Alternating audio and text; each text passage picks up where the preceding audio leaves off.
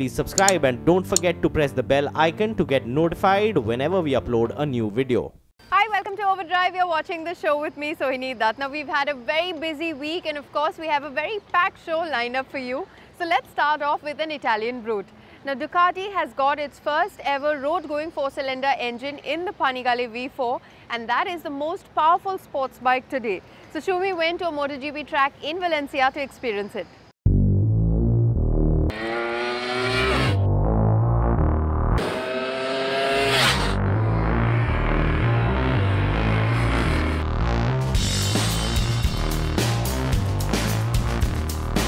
Today is finally the day. We're at the Valencia MotoGP circuit and we're going to ride this. We have an hour and 10 minutes on the new Ducati Panigale V4 and there is so much to talk about.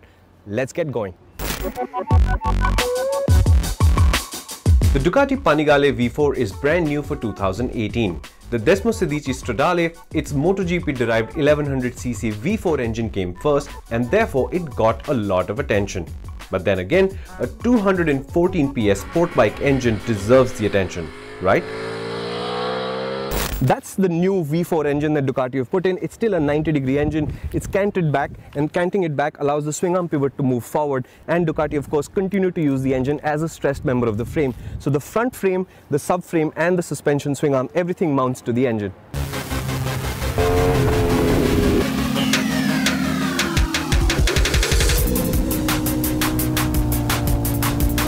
But of course, Ducati has worked hard on the engine. It shares the board with the MotoGP bike, which allows a lot of ideas and technology to transfer easily. But it's also a small engine, smaller in every dimension than the older 90-degree twin, except for a 5 cm wider span between the engine cases. At just 2.2 kilos heavier than the twin, the V4 is a massive achievement. The engine is used to make most of the frame as well. The monocoque is retired in favor of the aluminium front frame. You need to think of that as half a twin spar frame which bolts to the front of the crankcase and the front of the rear cylinder bank. The rear cylinder bank also provides the place to mount the subframe on which you sit, and the extra long swing arm mounts to the back of the crankcases. That's a very spare chassis if you think about it. In terms of ergonomics, they haven't really done much. They took the old bike, kept the handlebar more or less at the same place, raised the foot pegs 10 mm higher to give it a little bit more lean angle capability.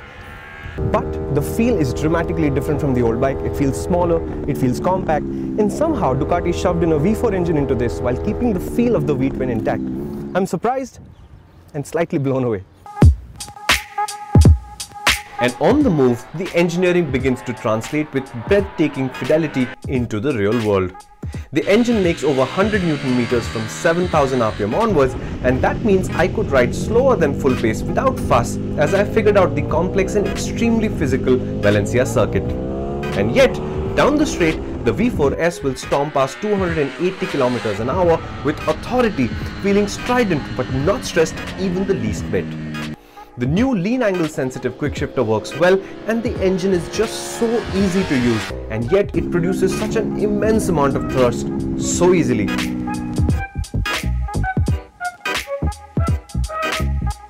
But on its own, the engine would be lost. But the chassis is just as stunning. The Öhlins semi-active suspension is enormously capable and has been tuned really rather well. At no point was I allowed to think that the motorcycle had anything less than perfect suspension for every situation. That was true from the slow and fumbly opening laps to the handful of fast laps that I was satisfied with at the end of the day. The suspension adapts live within the parameters of the selected riding mode, but you can also change the way it works with you mid-corner, on the brakes and under acceleration. And that's just one of the Panigale V4's galaxy of electronic systems. The IMU allows the Panigale V4 to understand very accurately what's really going on, and that unlocks a whole bunch of systems that Ducati uses very interestingly. You constantly hear references to the idea that a new sports bike guy could use these systems, rely on them to do things that he would ordinarily not have the skill to do. Like, for example, he'd be able to slide the motorcycle with a safety net. But when you take it to one level higher, so for example from traction level 3 to 2, then you suddenly unlock a whole bunch of systems that are designed for an advanced rider to use even more of the performance of the motorcycle.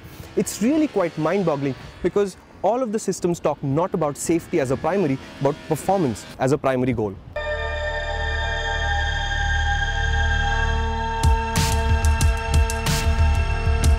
You cannot close this story without a hat tip to the outstanding Brembo Stilema calipers, which are almost telepathic in their ability to slow the rampant V4, and to the outrageously grippy Supercorsa tires that were specially developed by Pirelli for the Panigale V4. I couldn't trip them up whether I rode well or like a buffoon, and I believe that covers nearly the whole spectrum of riding ability.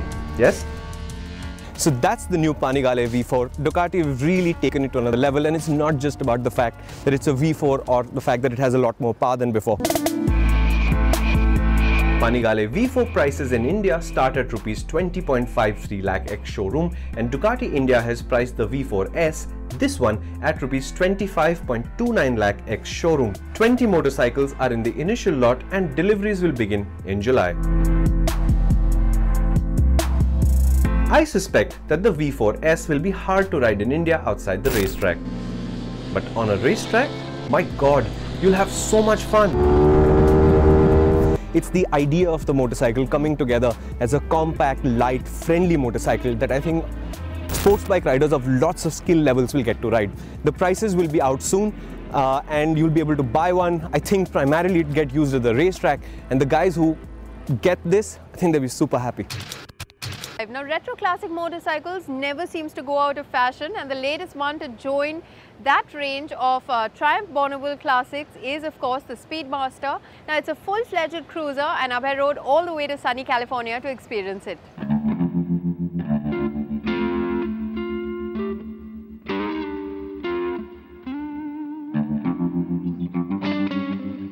The last couple of years have seen Triumph focus extensively on its Bonneville range of retro classic motorcycles, which has grown to include as many as 6 different models today. Of them all, the Bobber has been the most successful one and has done really well for Triumph internationally.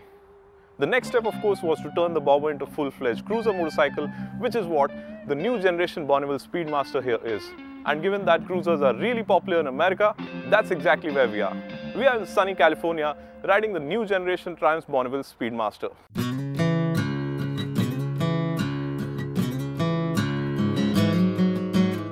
The Speedmaster boasts the typical low-slung stance cruisers are known for, with wide handlebars and forward-set foot pegs. It isn't very different to look at from the rest of the Bonnevilles, and in fact the Speedmaster draws a lot of inspiration from the Bobber Black's design. It gets a full LED headlight and a fuel tank similar to the rest of the family, though the tank looks unique thanks to these distinct looking hand-painted coach lines. The split seats and grab rail finished in stainless steel add to its retro feel, as do the wire-spoke wheels at both ends shod with fat tires. And just like the other Bonnevilles, the Speedmaster also boasts excellent fit-finish levels, while attention to detail is immaculate and the overall feel is very premium. The last generation Speedmaster, it was powered by a 900cc air-cooled engine, which was the same as the previous generation Bonnevilles. The new one, of course, uses the same 1200cc liquid-cooled engine that we've seen on the Bobber previously.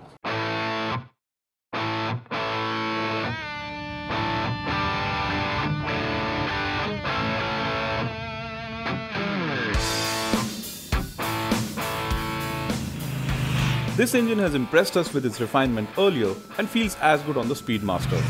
And while its bottom end power delivery has always been a delight, Triumph has enhanced the torque curve further to improve performance at low revs. So there is lots of grunt all around. Be it taking off from standstill, while exiting corners, or when overtaking at speeds. Triumph has also got the exhaust note spot on.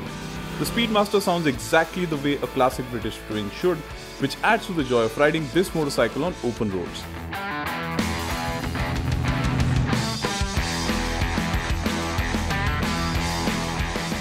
The Speedmaster feels comfortable to sit on, as the stance is well suited to riding long distances. The suspension is firm but not stiff, which also helps the bike deal with potholes and undulations rather well. What impressed me even more though was the Speedmaster's confident feel around corners. It feels surprisingly nimble for its size when it comes to changing direction and has a planted feel around corners as well. That said, the low set foot pegs are way too easy to grind and they do limit the bike's cornering abilities.